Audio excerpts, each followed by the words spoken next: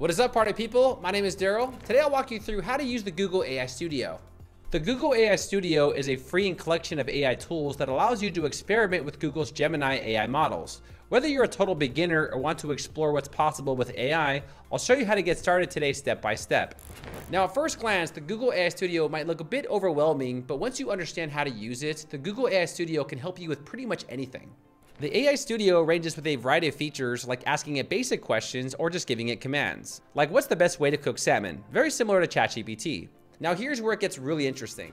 Let's say you're building a Shopify store, but you don't know how to change themes. The Google AI Studio can walk you through exactly how to do this in real time while screen sharing and telling you exactly what to click on. Here's an example. So I just downloaded Shopify. How do I change the theme? Okay, I understand. To change the theme in Shopify, first click on Online Store in the left-hand menu, then click on Themes. You can then explore the available themes and choose the one you want to apply. Or let's say you're editing a video on Final Cut Pro and don't know how to add in transitions. The AI will instruct you how to do this and explain exactly what to click on. Here's an example. So I'm using Final Cut Pro, but how do I add titles on top of my clips? To add titles on top of your clips in Final Cut Pro, go to the Titles browser in the top left corner. Choose a title style and then drag it onto your timeline above the video clip where you want the text to appear. You can also use it as a background assistant and leave it on just to ask questions. And lastly, you can generate apps, websites, or just have fun with it. So let me show you how all this works, the features, and how to use this AI tool. So first, let's hop on over to the Google AI Studio, and just in case you can't find this website, I'll leave a link below. You can also just type in Google AI Studio and click on the first link, and this will bring you to the AI Studio. Now, at first glance, there's a lot going on here. So first, let me explain the features of the AI Studio. Now, there are four main features of the Google AI Studio: Chat, Stream, Generate Media, and Build. The first feature is Chat. The chat feature in Google AI Studio allows you to interact with AI models in a more conversational way. You can give it prompts or questions and it will generate responses. This is basically Google's version of ChatGPT. It's a great way to test out the Gemini AI. Next, we have Stream Real Time. This is one of the best things I've ever seen created with AI. The Stream Real Time feature in Google AI Studio lets you see the AI's response being generated in real time, instead of waiting for the whole response being finished. You can use it to make stories, scripts, tutorials, or even use it to help you with what's on your screen. You can use the screen recording feature to ask for help for whatever is on your screen or even your webcam. This includes help with website builders, video editing programs, or even other AI tools. Next, we have Generate Media. The Generate Media feature allows you to create different kinds of media, like images or videos, using text prompts. You can describe what you want to see, and the AI will generate the corresponding media. It's a creative tool for generating visuals based on your descriptions. Lastly, we have Build. The Build app with Gemini feature allows you to create applications using the Gemini AI model. You can design various tools and applications that leverage Gemini's capabilities, such as building chatbots or creating websites. It provides a platform to integrate AI tools into your own project and ideas. So let's take a look. First, we have the basic chat prompt. This is very similar to ChatGPT. Here you can ask the AI something or instruct it to do something. For example, how do I cook frozen salmon? Then you'll see it generates a response. Or, hey, I want to create an ebook. Give me 20 ideas and help me create them. Now, the chat prompt is very similar to ChatGPT, so you can just give it basic commands. So for example, how do I cook frozen salmon? Then I'll go ahead and run the prompt. And then voila, you'll see the Gemini AI just, instructed us on how to cook frozen salmon. Now we can use this in other various ways. So here's another example. Give me 10 clickbait titles for how to make money online for my YouTube video. Here I'll run the prompt. And then here we go. We have 10 clickbait titles for how to make money online for YouTube videos. So you can just give it a basic prompt and then it'll generate whatever you ask it for.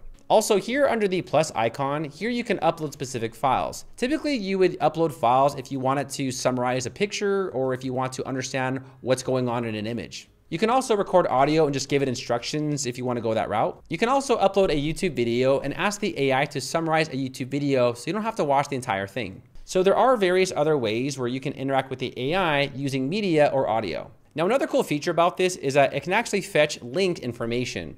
So the first thing I want to do to turn this on is here on the right side, I'll turn on URL context. And then here, I'll ask it a question. Now, over here, I created an article about how to find $50,000 web design clients. And I'm going to take this link right here and copy it. And then I'm going to go over here and just ask it to summarize the article. All right, so can you please summarize this article? Here, I pasted the link and then I'll run the prompt. And then voila, you'll see that the AI summarized the article and just gave the reader just the gist of what my article was all about. So next, let me explain the options in the run settings just to give you a little bit more understanding of how to use this tool. You could choose from a variety of 2.5 Pro, 2.5 Flash, and a few others. The most modern and up-to-date version is 2.5 Pro. The temperature affects the creativity of the AI responses. The higher the temperature, the more creative the image will be. Next, we have media resolution. You can choose to have low or medium resolution. Next is thinking mode. This allows you to control how the model processes information. There's also set thinking budget, which sets the limits on the resources used. Under tools, you have a few more options. Structured output allows you to insert a little bit more code into your response. Grounding with Google search allows the AI to search Google to help give a better response based off the search results. The URL context feature allows you to insert URLs in order to get more information about a specific URL. The AI will then search the URL to get a better understanding of what's going on that web page. Next, we have stop sequence. This is one or more specific strings of characters that when generated by the AI model will immediately terminate to the next generation. And lastly, we have the top P. This is a sampling parameter that controls the diversity and creativity of the Gemini's model. Let's jump to the next feature. The next is the Gemini Live. Now this allows you to interact with the Gemini Live in real time with talking, webcam, or even screen sharing. So first, let's start with something basic. Let's just talk to the AI. So right here, I'll click on talk. Hey, what's up? Are you there?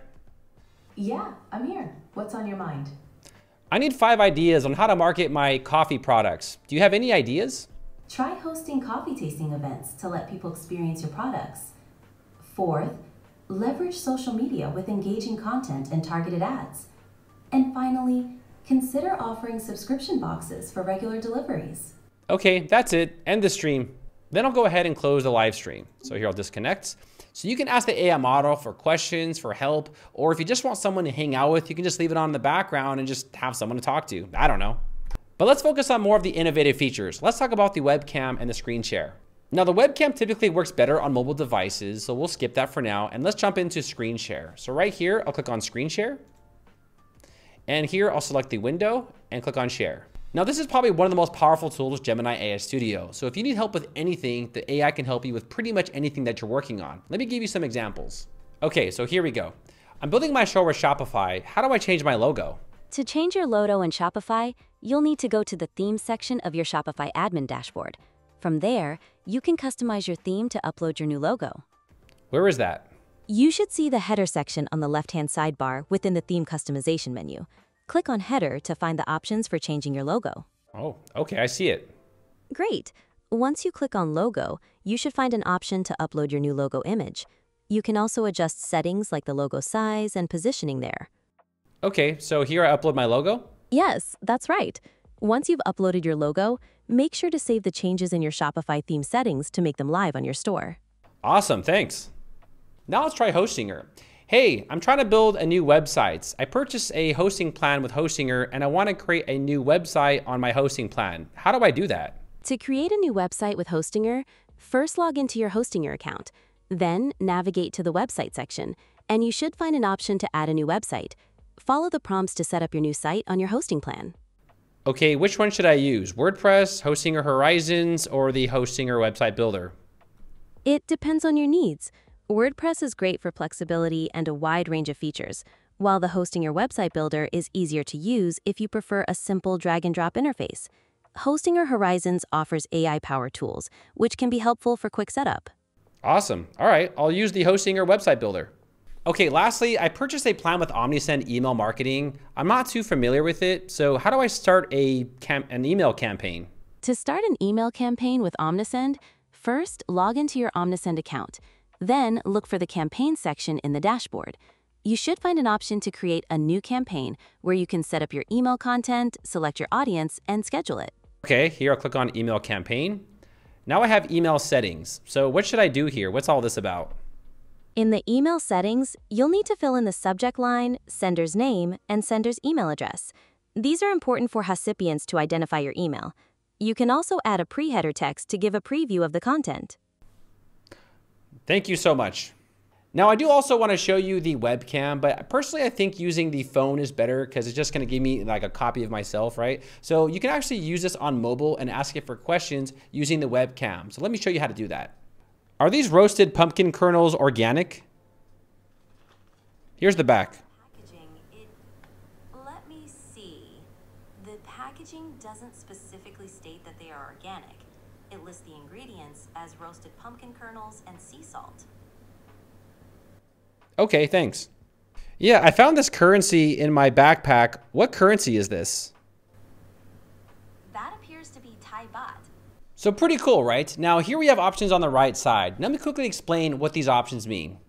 On the right side, we have several options. Run setting allows you to choose the model you're using, like Gemini 2.5 Flash model. Below that, we have output formats. This lets you select whether you want audio, text, or both. Voice is where you can pick the voice you prefer. Currently, it's set to Sapphire. There's a variety of voices that you can choose from. Next is media resolution. This determines the quality of the media being used. Farther down, we have turn coverage. This allows Gemini to adjust its response style. Effective dialogue enables Gemini to respond to the emotional tone of the conversation. Proactive audio lets Gemini take the initiative in the conversation. Session text helps it remember past interactions. Finally, we have tools. This gives you access to features like function calling and automatic function response to perform specific tasks. If you're not a developer, you might not need to worry about this. So next, let's jump to the next feature, generate media.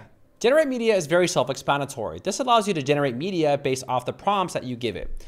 Now, also on the right side, you have aspect ratio. This allows you to generate an image based off a specific ratio. Here we have the actual model running. We have Imagen 4. You can actually only select one at the current moment. However, if you select 3.0, I believe you can make up to 4 images using this model. But let's go back over here to the up-to-date one, and then I'll give it a prompt. Now, I want to create a sword based off World of Warcraft, but I want to be very descriptive. So here I'm going to type in something real descriptive. So here's what I'm talking about. This is a very descriptive prompt for the AI. A legendary sword glowing with ancient runes forged in the molten depths of Azeroth. Let's just see what it creates us. And voila, here we go. We have our sword of Azeroth. And here you'll see that we have this sword. We can, say, yeah, it's good, no good. Here I can have a larger view of the actual sword. Okay. And then also we can download it onto our computer, we can copy it, or we can export it to Google Drive. So feel free to use the generate media here to create really high-res images using the Imagen model. Now you can also use this to create full-on videos. So right here we have VO. So click on VO. Now at the current time of making this video, only Google VO 2 is available. So here on the right side under the Gemini model, we can only select VO 2. It's only a matter of time before they add VO 3 here. Google VO 3 is Google's newest video model, and I made a video on this, and what it can make is like breathtaking. I mean, these things right here are all generative AI. I have a full tutorial on the Google VO 3 model. If you want to check that out, I'll leave that in the video description. Now, before we begin, on the right side, here you can select the number of results. You can also choose the aspect ratio. This is typically for long form content, and 9:16 is the aspect ratio for YouTube Shorts and maybe TikTok videos. Here we have the video duration, the frame rate, the resolution, and then lastly, we have the negative prompt, and this is essentially what you do not want to appear in the actual video. So this right here is an example of a very descriptive prompt. Now, just to give you the gist of this, I'm asking it to create a baby panda sitting next to a warm, glowing table lamp. The rest of this is just very descriptive content, right? So once you actually enter in your prompt, you'll then click on run. All right, and here we go. So now we have 2 videos. So here's the first one, right? Go ahead and play this. It's just some panda right here, just, play next to a lamp. Right, looks cute, looks very good detail. It doesn't include audio. Google VO 3 does include audio, but VO 2 is currently limited to no audio, but you still get the video, right? And here is the other one. It looks cute, looks like a panda playing next to a lamp. So that's basically how you can create really nice videos using the VO 2 model. If you have any questions about prompt or anything else about like how to create really high def prompts, let me know in the video description. So let's go ahead and click on generate media. So next, let's talk about the last feature and click on build. So this is where you can build apps or websites using Gemini. So for example, create me a TOS generator website that allows users to create a TOS for their business. And then here, I'll go ahead and click on run prompt. And then voila. Now real quick, we can actually hide all this code right here by clicking on hide code editor. You can also hide the code assistant and just get a preview of what your website might look like.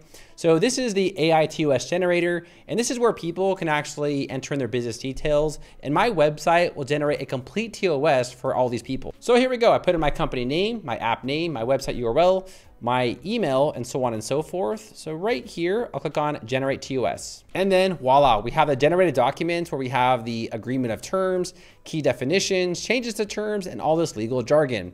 So the user can actually take this and just copy it and slap it onto their TOS. You know, they got to make some changes. It lets them know where they have to insert their website name or their legal business name. And then right here, I'll copy the generated documents. And what's really cool is you can actually export all this onto a public URL or even a domain. So up here at the top, I'll click on Deploy to Cloud Run. And then here we can actually select an app. So for example, I'll just select one of my apps here. And then check this out. This is my live URL. So I'll copy this and I'll paste it in the browser. And then voila, here's my website. How quick was that? So you can actually guide users to the TOS generator or any sort of app that you want to develop. Now, I'll be very honest with all of you. If you want to deploy this on a custom domain, it can get a little complicated. And if you do want to go that route, I actually do recommend to use Hostinger Horizons. I have a tutorial right here that I'll walk you through how to use Hostinger Horizons. It's essentially the same exact thing, but they've made it a lot easier to add it onto a custom domain. Now, to be honest, you can create some very complex websites with this. If you do want to learn more about how to create very complex websites using code, I will leave a tutorial in the description for you to check out later.